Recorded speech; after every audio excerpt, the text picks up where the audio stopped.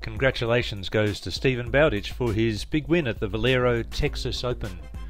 And his win certainly demonstrates the power of the short game. Let's check out some of his stats.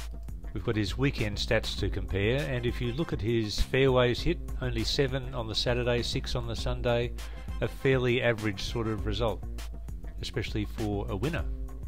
If we look at the greens in regulation, only half the greens in regulation's hit, and that also is an average result. But here, with the chipping, this is where Stephen shines. 9 opportunities to chip and putt on the Saturday, up and down 8 times.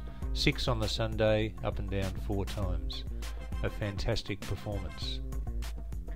Now Stephen didn't just chip the ball close, he chipped it dead. He took the pressure right off his putting throughout the whole tournament and just chipped it so close, it's unbelievable.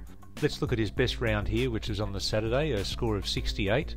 And you can see what a start. Chips in at the first for a birdie, chips in at the second for an eagle, 1 putts the next 4 holes, has a total of 9 putts on the front 9 and 13 on the back. What an amazing performance. So you can see, despite the fairways not being hit as regularly or the greens in regulation, he made up for it with the chipping and the putting. And here's his last round, the Sunday round, and you can see there's still a plethora of 1 putts, which obviously helps save the day. Bit of a shaky start, penalty on the second, but a good solid run here from about the 10th hole, all the 4s, a birdie at 16, 3 putt for a bogey at 18, but he had shots up his sleeve there to win the tournament, so congratulations Stephen Bowditch.